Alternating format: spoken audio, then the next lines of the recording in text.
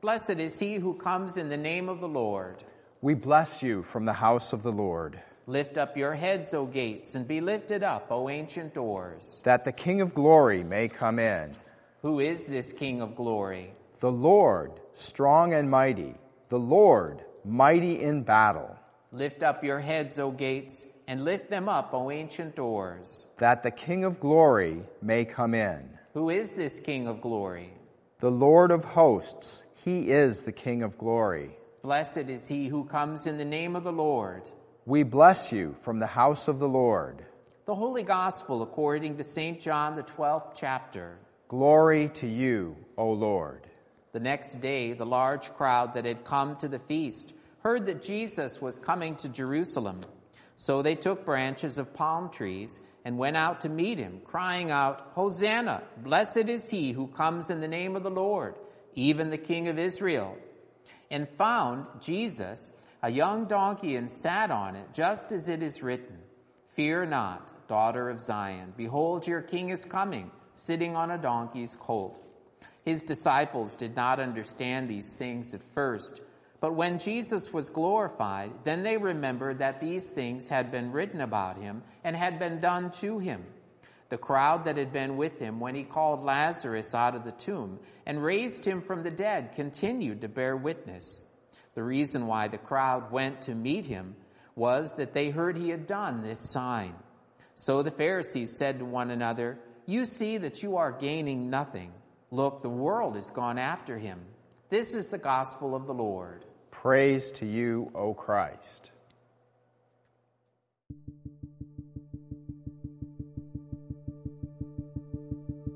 I praise a hallelujah in the presence of my enemies. I raise a hallelujah louder than the unbelief. I raise a hallelujah. My weapon is a melody. I raise a hallelujah. Heaven comes to fight for me. I'm gonna sing in the middle of the storm, louder and louder. You're gonna hear my praises roar up from the ashes. One will arise. Death is defeated. The King is alive.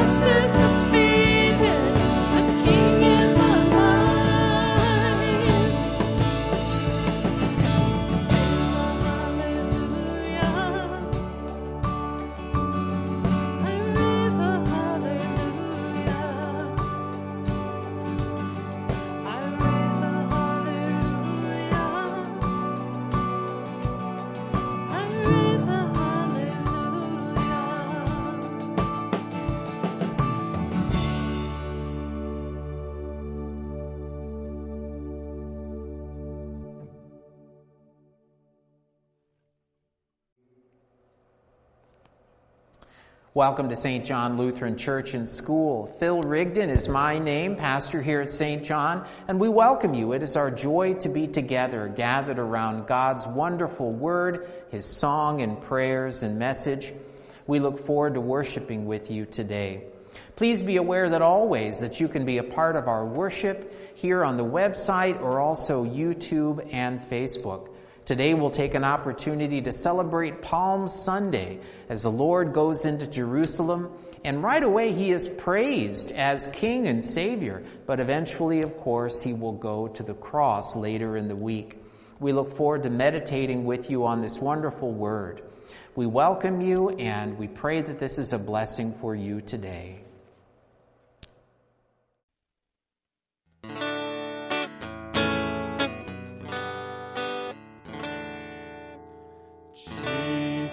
Sinners though I be, Jesus shed his blood for me, died that I might live on high, lives that I might never die, as the branches to the vine, I am his and he is mine.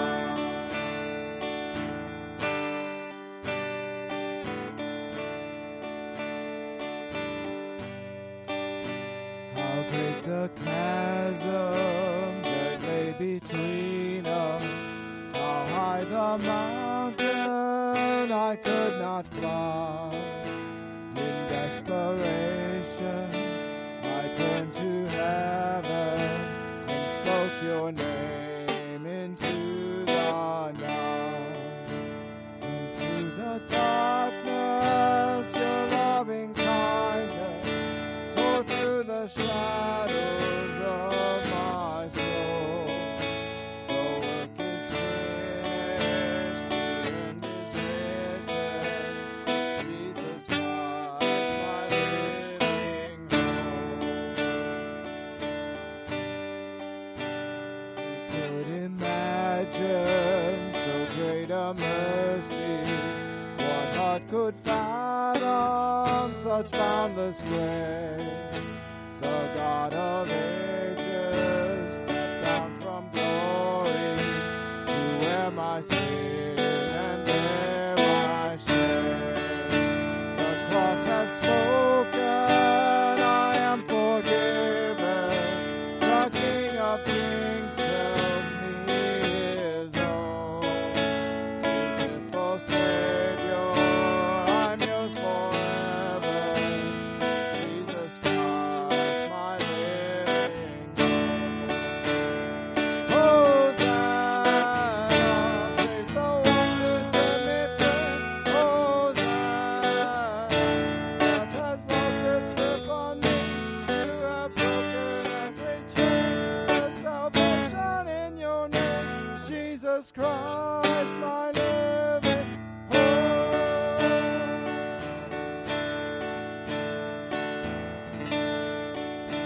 Then came the morning that sealed the promise. Your buried body began to breathe.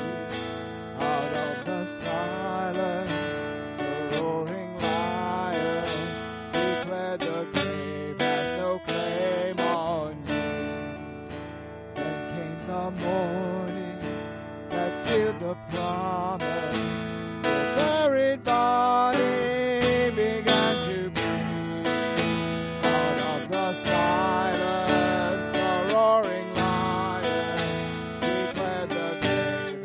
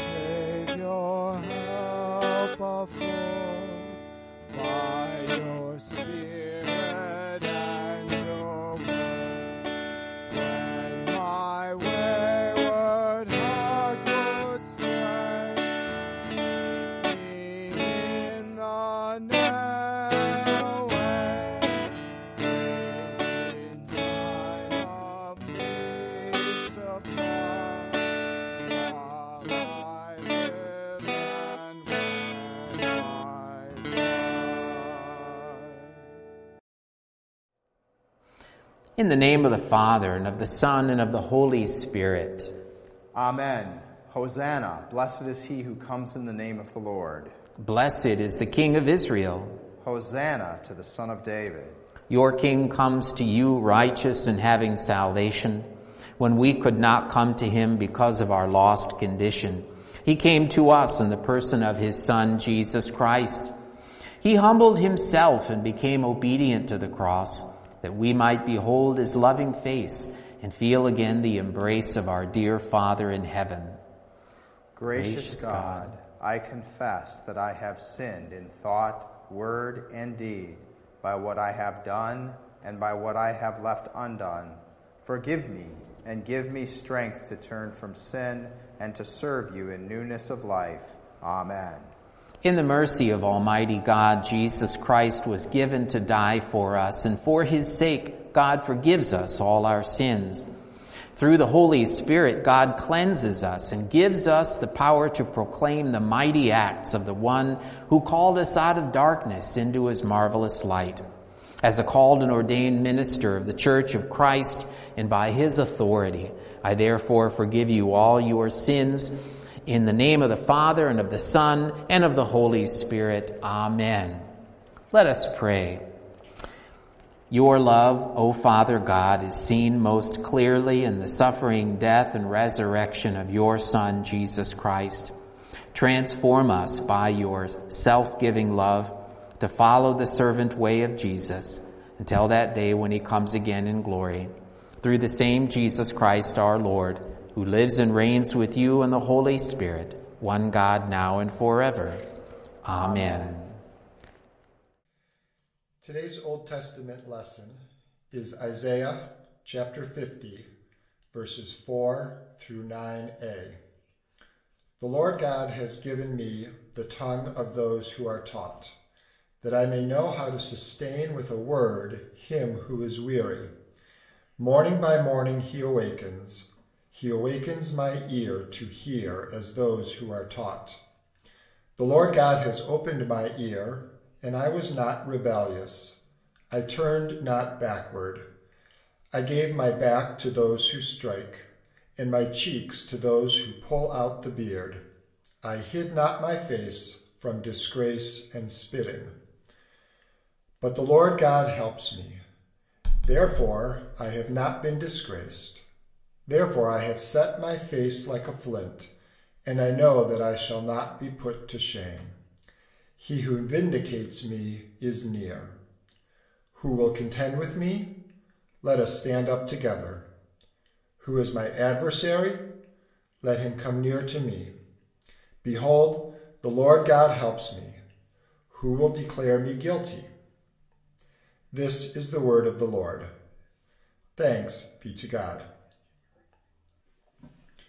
Today's epistle lesson is from Philippians chapter 2, verses 5 through 11.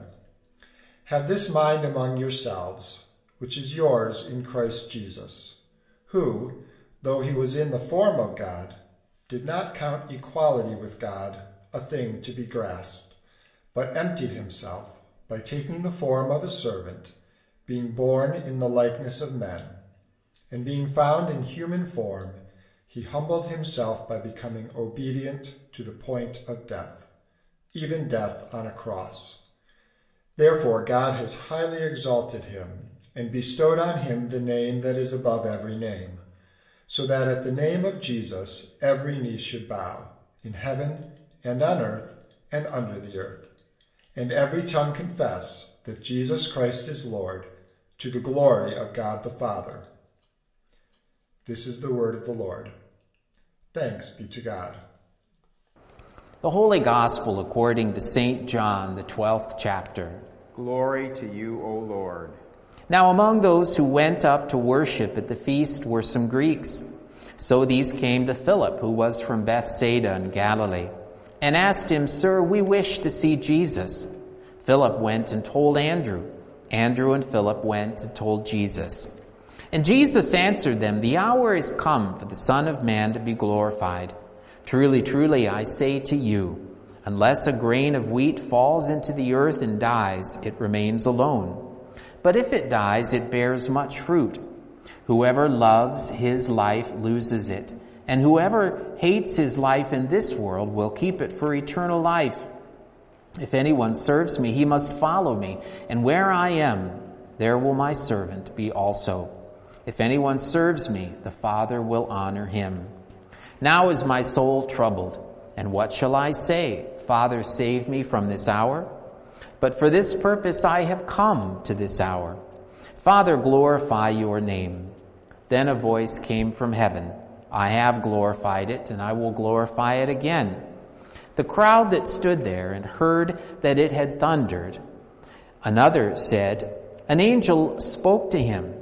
Jesus answered, this voice came for your sake, not mine. Now is the judgment of this world. Now will the ruler of this world be cast out. And I, when I am lifted up from the earth, will draw all people to myself. He said this to show by what kind of death he was going to die. So the crowd answered him, we have heard from the law that the Christ remains forever. How can you say that the Son of Man must be lifted up? Who is the Son of Man? So Jesus said to them, the light is among you for a little while longer. Walk while you have the light, lest darkness overtake you. The one who walks in the darkness does not know where he is going. While you have the light, believe in the light, that you may become sons of light. When Jesus had done these things, he departed and hid himself from them. Though he had done so many signs before them, they still did not believe in him, so that the word spoken by the prophet Isaiah might be fulfilled. Lord, who has believed what he heard from us, and to whom has the Lord been revealed? Therefore they could not believe, for again Isaiah said, he has blinded their eyes and hardened their heart, lest they see with their eyes and understand with their heart and turn, and I would heal them. Isaiah said these things because he saw his glory and spoke of him. Nevertheless, many even of the authorities believed in him, but for fear of the Pharisees they did not confess it, so that they would not be put out of the synagogue. For they love the glory that comes from man more than the glory that comes from God. This is the gospel of the Lord. Praise to you, O Christ.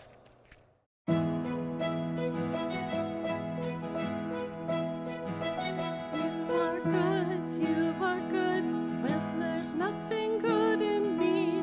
You are love on display for all to see. You are light when the darkness closes in.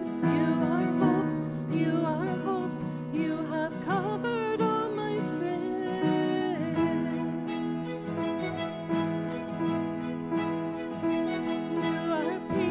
You are peace when my fear is crippling. You are true, even in my wandering. You are joy, you're the reason that I sing. You are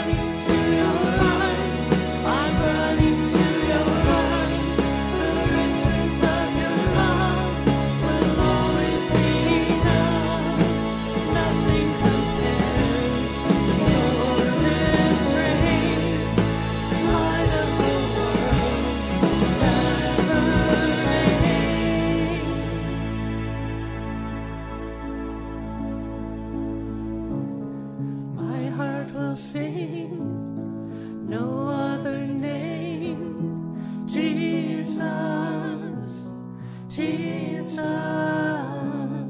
my heart will sing. No other name. Jesus, Jesus.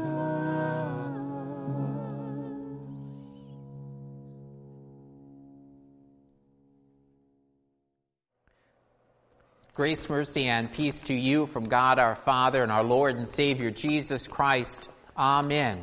On this Palm Sunday celebration. Well, believe it or not, for all of the people who apply to the big name universities here in our country, only a few are accepted. For example, if you look at Stanford University, of all the folks who apply to that place, 5% are accepted. The same is true of others. For Harvard, it's 6%. For Yale, it's also 6%. So many people apply, but only some are accepted. Now, this issue of acceptance, we see it with Jesus Christ as well. Remember what's happening with Jesus at this time of Palm Sunday as Jesus goes into Jerusalem. Before, Jesus is up on the mountain of Transfiguration, and then he comes down. He was glorified there, and he goes into Jerusalem. And now, of course, he is accepted. And how is he accepted? The people come and they say, here's Jesus, the Son of David, Hosanna. He is coming to save us. They say Jesus is the Savior. He is the Messiah. He's the Christ, the Anointed One. And he's going to come and solve things for us here in our nation. They come and they wave palm branches at him. They take off their clothes, their outer cloaks, and they place them on the ground in order that Jesus' animal could walk over them as he comes along. But then what happens later in the week? We know that finally Jesus Christ will be betrayed by the very people who welcomed him. Judas will betray him for 30 pieces of silver. Peter will betray him as he is asked 3 times, aren't you part of Jesus' group? Aren't you Jesus' friend?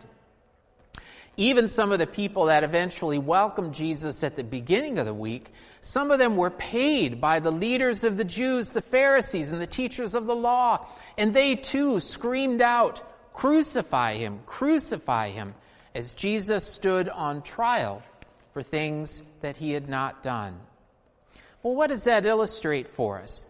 It illustrates with the folks that we just talked about that sometimes when we are young, brand new Christians, it's easy for us to say, oh yeah, Jesus is Savior. Oh yes, I believe in him. He's my Lord, and I'm going to live my life for him no matter what.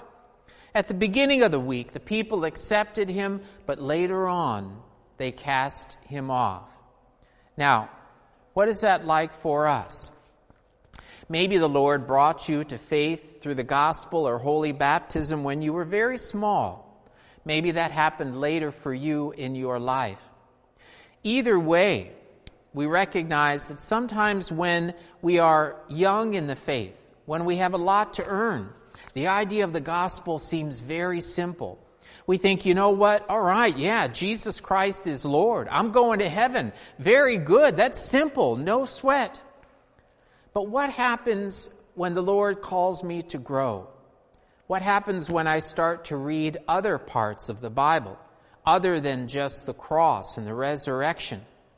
We recognize that sometimes it's easy at the beginning of growing in Christ, but it gets harder as we go along. For example, we hear about teachings in the Bible that maybe trouble us, true as they are.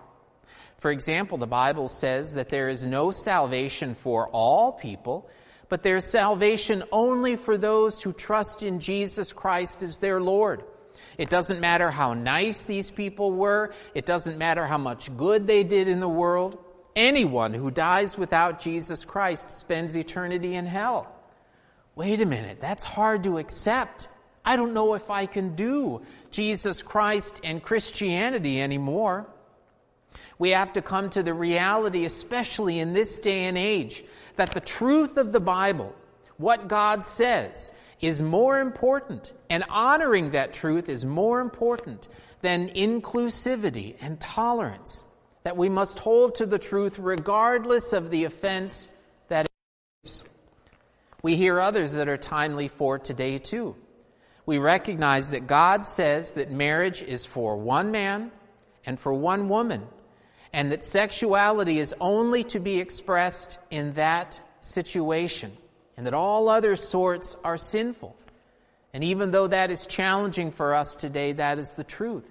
And so what we see is when I'm simple in the faith and when I'm only looking at Jesus Christ, absolutely. But when I need to grow and I got to learn more, that's when things become challenging. A comedian, Stephen Wright, once said, "You know, a lot of people are afraid of heights, but I'm afraid of widths." You know, when we think about this issue of accepting Christ or things being easy at the beginning, a lot of it is about fear. The gospel passage for today, it says, you know what, there were some people who saw, Jesus is Lord. They saw Jesus and his signs and they said, yep, there's the Savior over there. But they were afraid to say so. They were afraid to come out and say, yes, that's Jesus in public. Because, why? They were afraid of being thrown out of the synagogue, and also they were more interested in the acceptance of men, the approval of men. That was more important to them than honoring God. Well, of course, what's the application in my life? How do I see that happen in my life? And how do I see it happening, or how do you see it happening in your life? Let me give you a couple of examples. As a parent, I may say, you know what? Yeah, my children, I'm raising them in the faith. It's important. It's the most important thing. But wait a minute, now there's a soccer league that meets at the same time as Bible study, Sunday school, and church. Well, you know, I want my child to have a good athletic experience and to learn about character and getting along with people. So that church stuff, that can go on a little bit later. Maybe I'm a college student and I go to the university and I'm getting pressure from all of my friends to say, give up religion, give up Christianity. Atheism is the way to go. That's the enlightened path. And another example, perhaps I have a daughter or a son who is in love with someone that they're dating and they're living with that person. And now it's my job as a parent to say, you know what, I love you, but this is unacceptable, and you can't live that way. These are three examples of how many times we buckle under the pressure and we say, I want the love and the approval of other people more than I want to honor God. We fall into that trap. And that is why, of course, Jesus came into the world to take care of that for us. Well, there was a guy driving down the road. He was driving down the road behind this truck, and all of a sudden a big box falls off the back of the truck and it lands on the ground. Well, the guy slams on the brakes and he swerves over into the other lane to avoid the box. Well, a little bit later, of course, this police officer sees what happens, and then he pulls the driver over to the road, and he walks over, and he starts writing the guy a ticket for reckless driving. Well, while he's doing so, the police officer looks at the box on the road, and he recognizes that it's full of nails and tacks. So, he comes over, and he starts writing the ticket again. And the guy says, you know what, officer, you can't give me a ticket. Look at all those tacks and those nails on the road. And the guy says, all right, but I'm still going to write you a ticket. And the guy says, well, what for? I didn't do anything. What's the ticket for? And the officer says, tax evasion. Pretty bad, huh? Well, all of us, of course, are troubled by taxes, especially when we raise taxes. When taxes are raised on us, we think that that is no good. But as we look at the gospel lesson for today, we realize that there was a raising that was very good, a raising that was good for me and for you. Jesus talks about in the passage for today, he says that the Son of Man will have to be lifted up. The Son of Man will be raised up. Now, what's he talking about? Of course, we know, as the Bible says, Jesus is talking about his death and his resurrection. He's talking about the cross, that he's going to be lifted up off the ground. Remember how crucifixion worked. The person was laid back on the cross, and then their arms were nailed to the wood. Then their feet were nailed to the cross, and being completely helpless, Jesus was then lifted up for the world to see. Now go back to the book of Numbers. What's happening? The people of Israel are wandering in the wilderness, and they to grumble and to complain. They worship false idols. They worship false religions. And God, in his discipline, comes and he introduces snakes, serpents that come and bite the people. And the people are poisoned. Now God is a merciful God, and he comes along and he says, Moses, I want you to take a bronze fiery serpent and I want you to put it on the pole. And tell the people that if they look at the serpent on the pole, they will be cured of their poison. So we look at this pole with the bronze serpent lifted up. And if the people look at it, it's a source of salvation. And so we look then at Jesus Christ, and he says that I will have to be lifted. I'll have to be raised. And when I do, I will draw all people to myself. In other words, Jesus is saying, in the same way that you look at the serpent on the pole, there is salvation from poison. Jesus says that if you look to the cross of Jesus Christ and you see through faith given by the Holy Spirit that there is the Savior, that you'll be forgiven of your sins. And that is what we have. The cross tells us two things. We look at Jesus almost completely naked on the cross, bleeding, sweating, crying out in misery, and I see shame. I see the reality of my sin, not Jesus' sin, but in his love he takes my sin on himself. Jesus becomes sin, and I see the amazing love of God who saves me at his own expense. And then I see God's amazing grace. And so as Jesus dies on the cross, he has paid for all of my sins. That's the wonderful joy of looking at Christ on the cross, is we see his mercy and his love and forgiveness. We are forgiven. Jesus says something else in our passage for today. He says that unless a kernel of wheat falls into the ground and dies, it produces nothing. It is left alone. But if that kernel of wheat goes into the ground and dies, it produces much fruit. As always, Jesus is talking about himself. What happens? Jesus, lifted up for our sins, dies on the cross, and he is placed in the tomb. In other words, the seed of our salvation, the seed of the woman, going all the way back to Genesis, is now placed in the ground. Jesus Christ is that kernel that is placed in the earth. And what happens?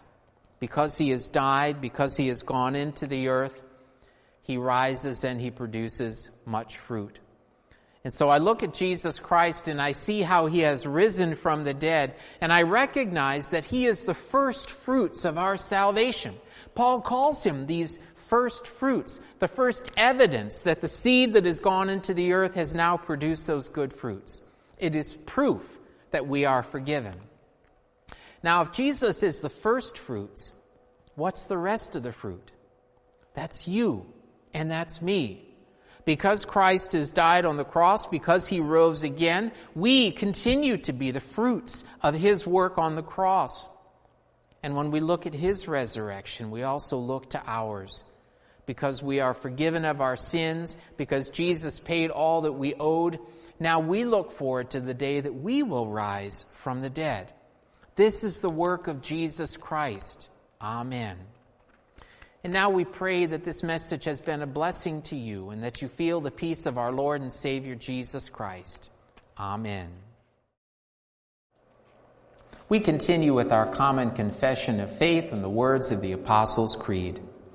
I believe in God the Father Almighty, maker of heaven and earth, and in Jesus Christ, his only Son, our Lord, who was conceived by the Holy Spirit, born of the Virgin Mary, suffered under Pontius Pilate, was crucified, died, and was buried.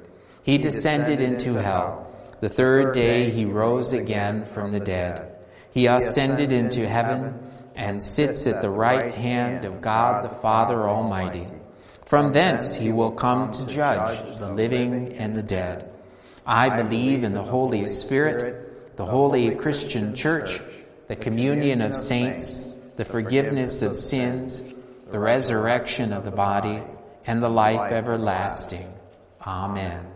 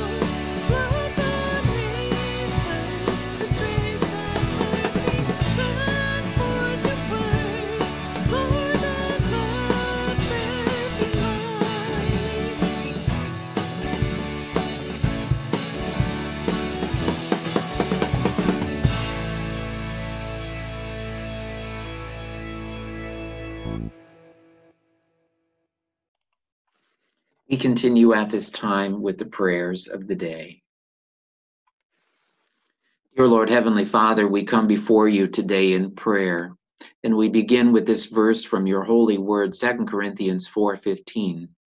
For it is all for your sake, so that as grace extends to more and more people, it may increase thanksgiving to the glory of God. Dear Lord, Heavenly Father, you have poured out your richest blessings on us. We thank you for food, for clothing, for house and home.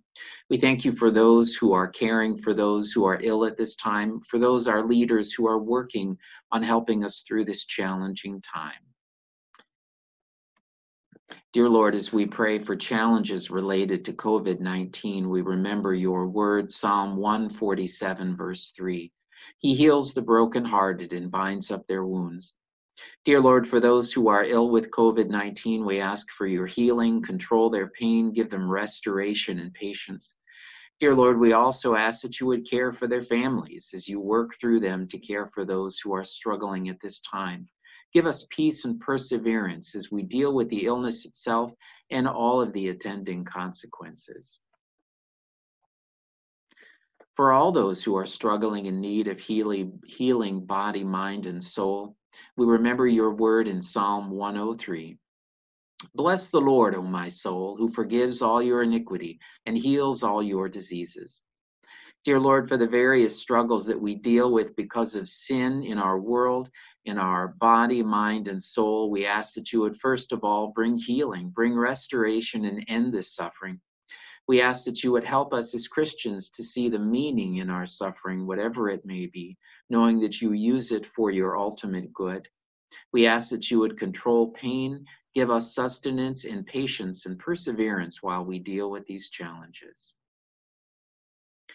For those who are grieving the loss of loved ones, we remember Isaiah 41. Fear not, for I am with you. Be not dismayed, for I am your God. I will strengthen you and I will help you.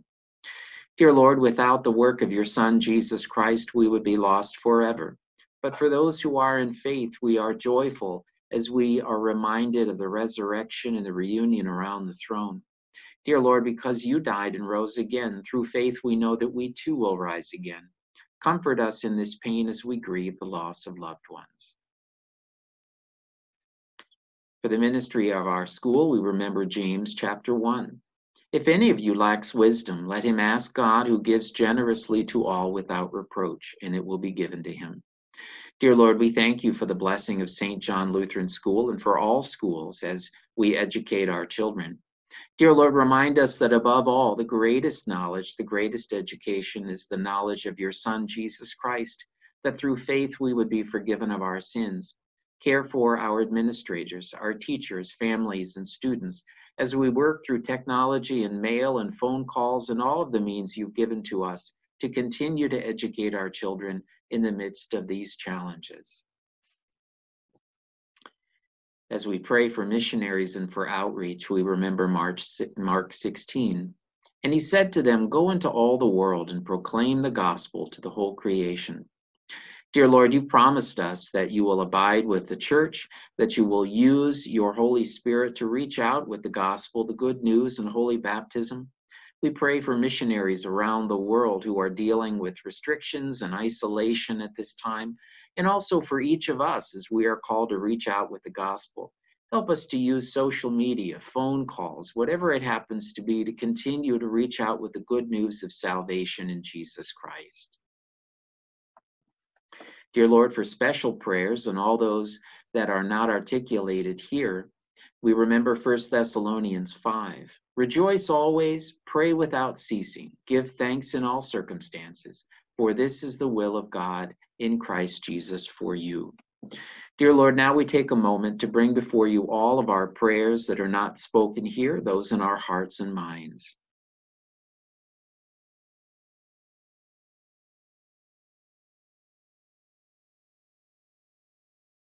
Dear Lord, we bring before you all of these prayers, knowing that you will answer us as our Heavenly Father, for the sake of Jesus Christ our Lord, who has opened the gates of heaven. In his name, amen. We continue as we pray the Lord's Prayer. Our Father, who art in heaven, hallowed be thy name. Thy kingdom come, thy will be done, on earth as it is in heaven. Give us this day our daily bread, and forgive us our trespasses, as we forgive those who trespass against us. And lead us not into temptation, but deliver us from evil. For thine is the kingdom, and the glory, forever and ever. Amen.